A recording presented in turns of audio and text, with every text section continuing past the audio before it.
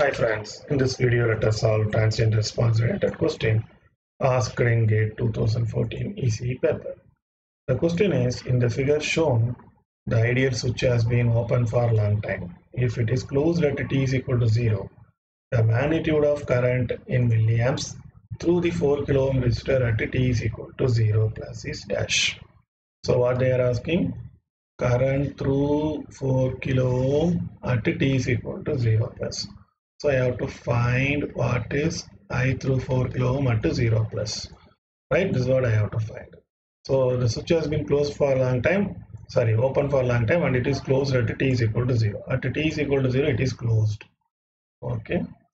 So this will be there. It is 10 volt. Okay. This is 5 kilo ohm. This is 4 kilo ohm.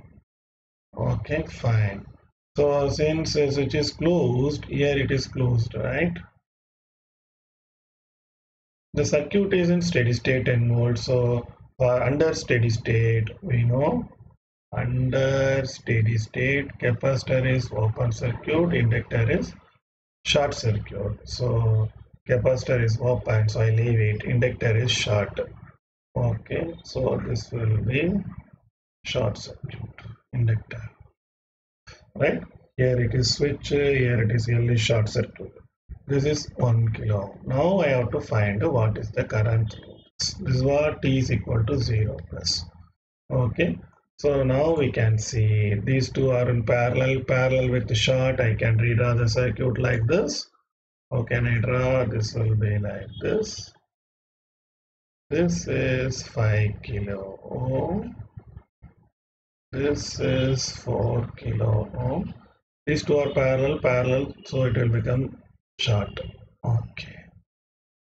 So I have 0 plus, I have to find.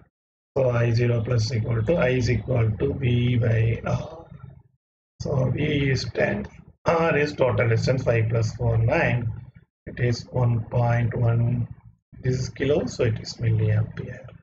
So I can say the answer is 1.11 milliampere. So I0 plus current through 4 kilo ohm resistor is 1.11 milliampere. Thank you.